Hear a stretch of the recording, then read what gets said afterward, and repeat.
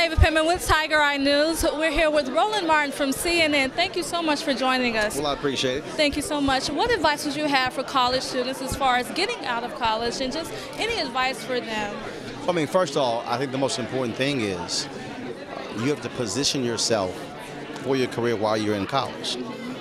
The sense that I have, far too many college students somehow assume that the sheet of paper will guarantee that they get a job. That's not how it works. And so all that you do in school dictates what is going to happen once you get out. So that is, what organizations are you in? What kind of networking opportunities are you doing? Are you involved in national organizations, which takes you to national conventions for you to interact with those individuals who can be a difference maker when it comes to your career? That, to me, is the biggest issue. The sheet of paper alone will not get you a job. Okay. All right? And that is so true. Thank you so much for joining us. This is Ava Pittman at the Congressional Caucus. Appreciate it.